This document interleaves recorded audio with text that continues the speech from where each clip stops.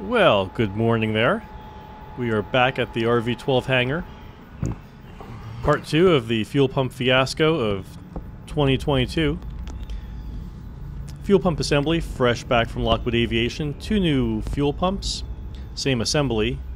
These pumps have serial number that begins with 21, so we know that they are recent and not within the affected range. So let's set up the camera here and get right to it.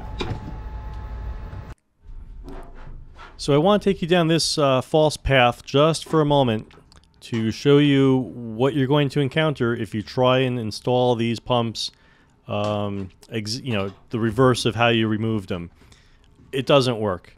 It's almost impossible to get those 2 hose clamps wrapped around those pump assemblies there. Do not waste your time with this.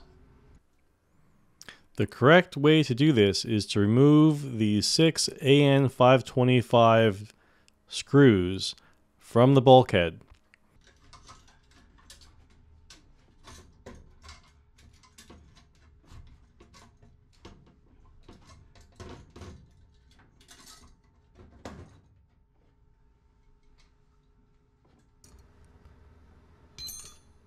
So as you can see here, I am fastening these hose clamps around the pumps themselves. And to fasten both of these clamps, it takes, maybe 30 seconds.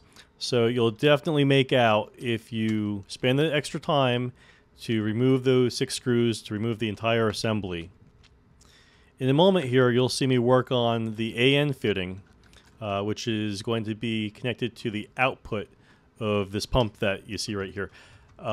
Just remember that these AN fittings are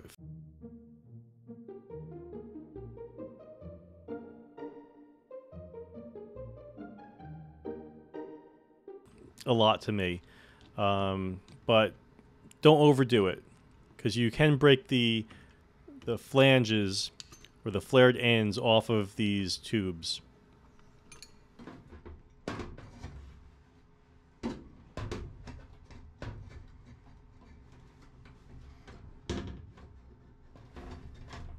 And lastly, I thought you guys would want to see me struggle to get the whole assembly mounted back on the bulkhead. There are 2 clips at the top of the assembly which have to go into these little mounting brackets. While you're doing that, you also want to make sure that your tubes are lining up to the input and the output of your assembly. You can do it!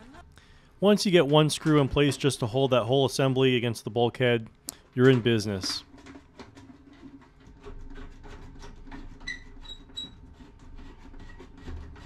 So what I'd like to do is just make these fittings just finger tight, but before I start cranking down on them, I want to make sure I go ahead and reconnect all of the electrical connectors.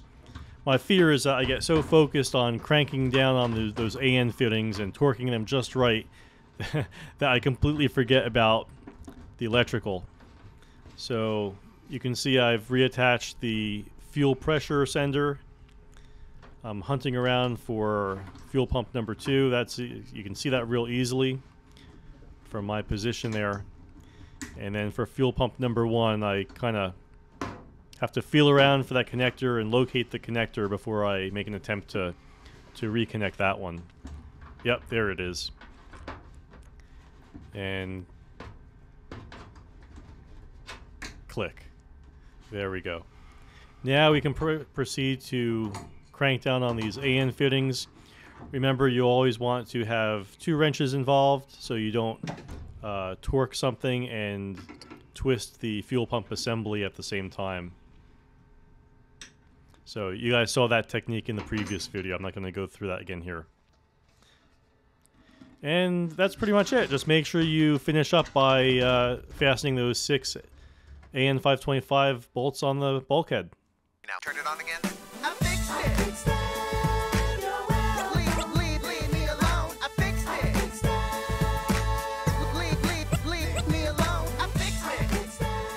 Overbridge traffic, experimental departing 06, closed traffic, Overbridge.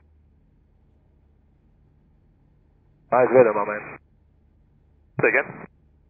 Robert, nice weather. Yep. What happened with YouTube? It's back up now. Fine. I was on vacation. Oh, Come on here, nice.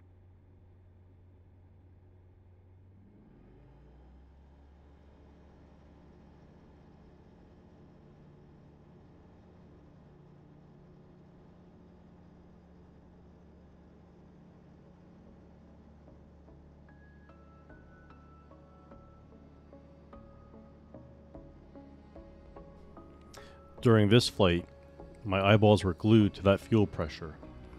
I wasn't sure if there would be a leak in the back, or maybe the pumps would fail.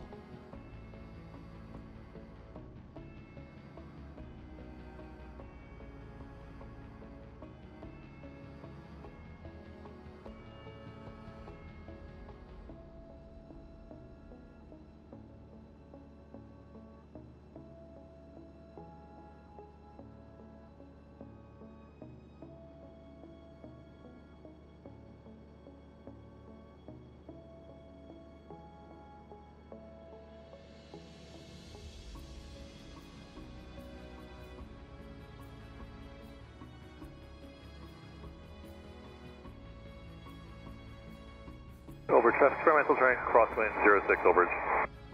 Are you staying in the pattern? Yes, ma'am.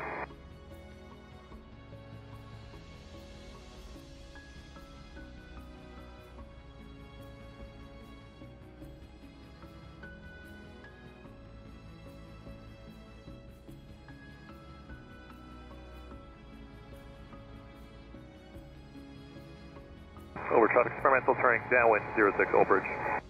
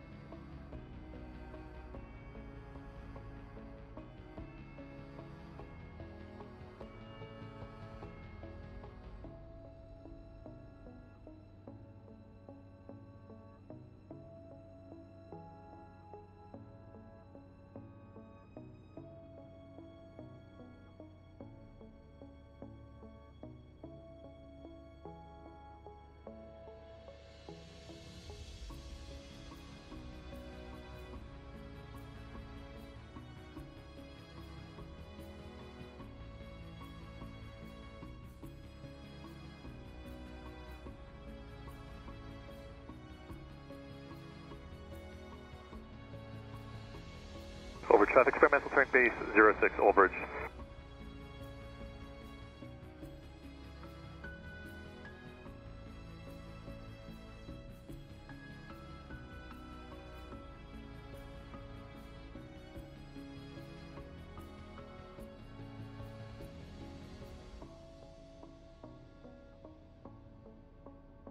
Over traffic experimental turning final 06 overage.